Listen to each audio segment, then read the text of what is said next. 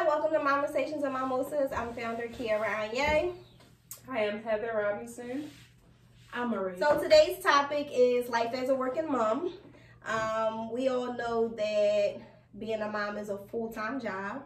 Like, first of all, how long did you guys stay on maternity leave before going back to work? So for me, for both children, I stayed out of work for 2 years for each kid. Girl. Yeah. Yeah, no. I stayed out of work my whole 90 days. I stayed out 3 months. I stayed out 3 months as well. But with my first child, I worked all the way up until like my due date. So I stopped work on Thursday, and then Saturday my son came. Same for me. With Zaire, I was like over my job, and I was like, listen, I'm not putting myself in this. So my doctor was like, okay, well, you can start maternity leave, and I was like, fine, I'll take it. And I started my maternity leave early. I think I started in the beginning of July. He came at the end of July, and then I stayed out August, September, and I went back to work in October. Yeah, I worked up until 8 days before I had Kai, and then I stayed out the entire 3 months. I went back, I think it was like 2 days after my birthday or something like that. So I stayed out for the entire 3 months. But in between there, because we don't get paid for maternity leave, I had saved a bunch of money to pay my rent. My baby father paid my bills while I was out. So it was a strategy to figure out how I was going to be able to stay out. But after a while, I was like bored out of my mind. Like, I'm going nuts. I need to go back to work. I agree with that. So my experience with that is that with Tyree, I worked like my entire maternity leave was paid. I had so much time banked up because I've been with my last job, I was with them for 11 years. So I had so much vacation, sick, and all of my time put together that I actually had enough time to go back. Like, I could have stayed on maternity leave for another whole month, and I still would have had time left.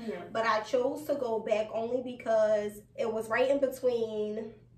I went back in August, and it was right between school, like summer camp, and then in school starting.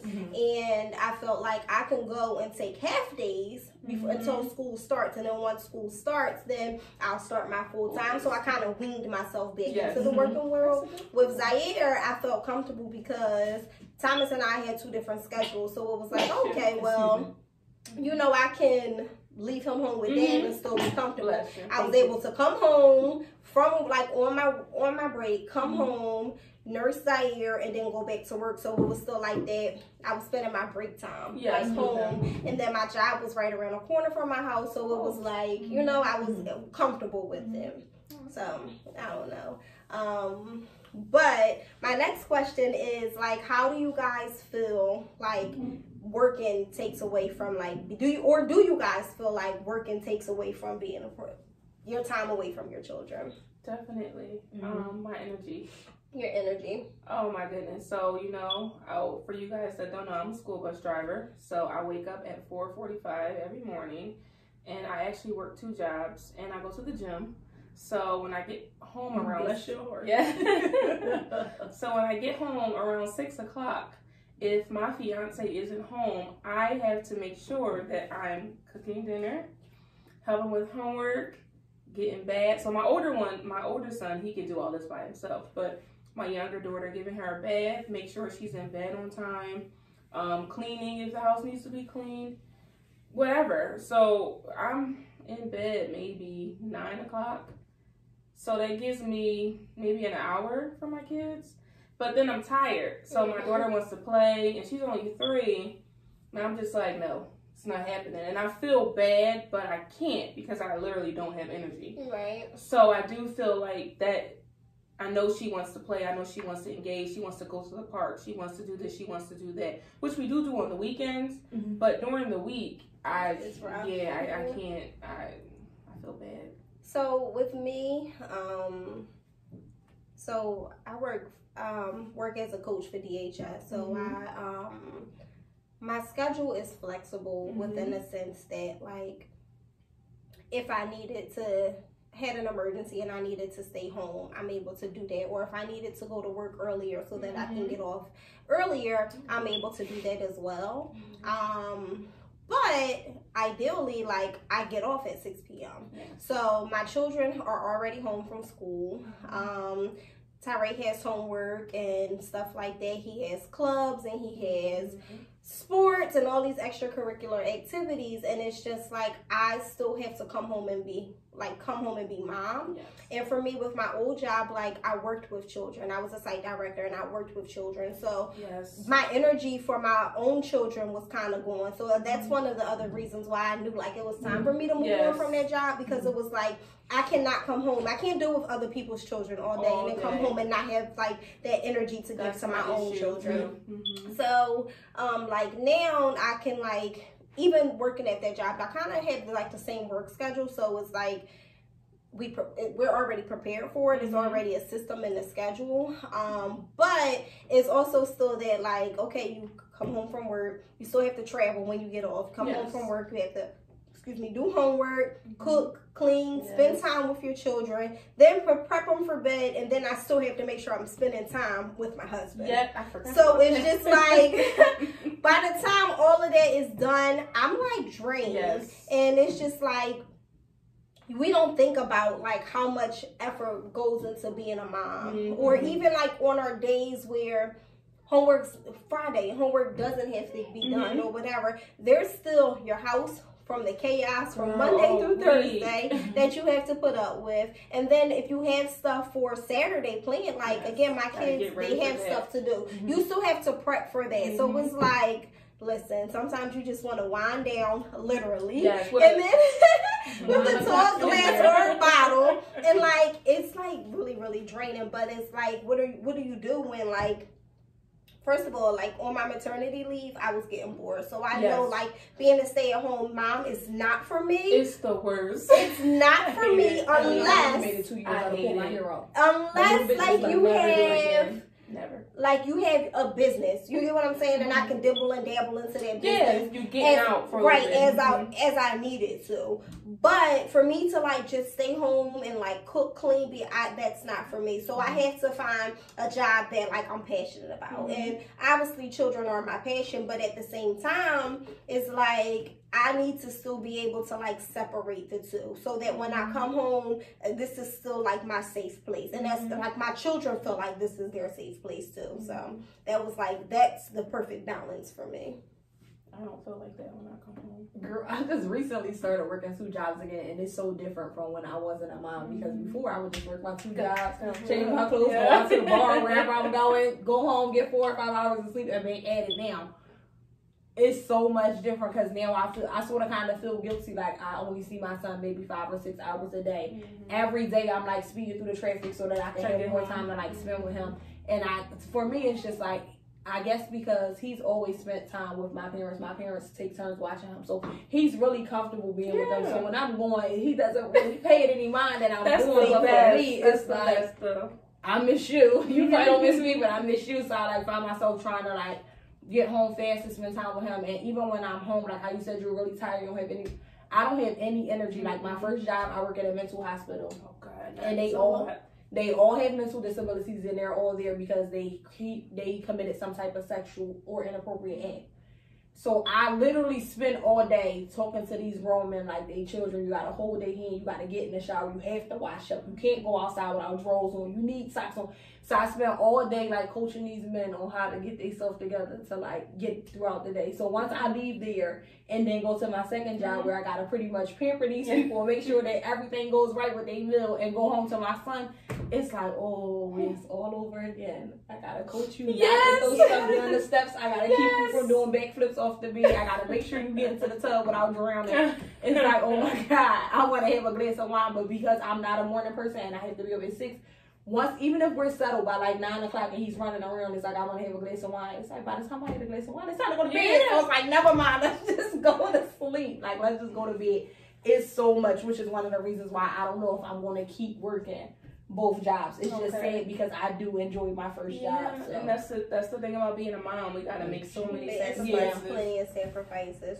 So do you guys think that, like, if you had the option, right, in a perfect world, if you had the option to have whatever schedule you wanted and still do the job you want, which schedule do you guys prefer? So I'm in a like crossroads right here. I think I'm a different kind of mom than everybody else. And I hate to say this, but I don't enjoy being a mom as much as other people do. Like, I love going to work. I love being at work. It's just the way my kids are. So you would think I have a 10-year-old and I have a 3-year-old, boy and girl. You would think that it would be easy because they wouldn't really want to be bothered with each other. Right. One does their own thing. No, they like to mess with each other all day. So as soon as I get home, they see each other. Oh, hi, I missed you. And the next thing you know, they're yelling and screaming, fighting. She's touching me. So then I'll tell them, okay, well, one of you guys are upstairs, one of you guys are downstairs. So then I go take my shower while the food is in the oven, whatever. All in the bathroom. Stop! Why'd you do this? Why'd you do that? He hit me. You know, when you're in the bathroom, you don't want nobody to bother you. Mom, I swear, every 5 minutes. And it's from the time I walk in the house all the way until it's time for them to go to bed. Wow. So, and sometimes, you know, my fiance might not be there. So it's just me and the kid. Like that. Like that. That's my 2-year-old. So I don't really enjoy being home. Now, when there's one of them, I'm fine. We can sit down and we watch like cooking shows together. I'll have my daughter cook with me. Whatever. We have fun if it's just them two. If it's just one. But when it's both of them, I hate it. They're at each other. I hate it. So I feel bad because I prefer being at work. So I don't really know how you would. Yeah, so I honestly prefer the schedule, like an early schedule. So my schedule would be like, ideally I work 10 to 6. But the way my job is around, I sort of kind of really work 9 to 5. Okay. And I guess I prefer that because that still allows me to like take my kid to school and dad picks them up, or my mom will pick them up from school. They have that like free play time after school, so it's not like come straight home and do homework. Yes. But then when I come home, I'm able to like sit them down at the kitchen table, cook dinner at the same time, and then help them with their homework, help them study and stuff like that. And then I'm able to like still have the rest of my day to myself. So it's like, I prefer like 9 to 5. Okay. Yeah, I prefer 9 to 5, but I only work one job, whereas you work 2. So in my perfect world, I'm definitely an 11 to 7 mom. Okay, you like the morning. For the life of me, I've only been working this new job 3 months. I've probably had 3 brain aneurysms in the last 3 months. I don't know how people go to work during first shift. Yeah, I can't ever. My commute's perfectly fine. If it was one of those things where I could like drive to the regional rail and know that I can get on the train at the same time every day and go back and forth, I would. But it's funny because most people who I work with, they like drive to the nearest train station and they catch the train because we work downtown, right? Yeah. So parking one is really expensive.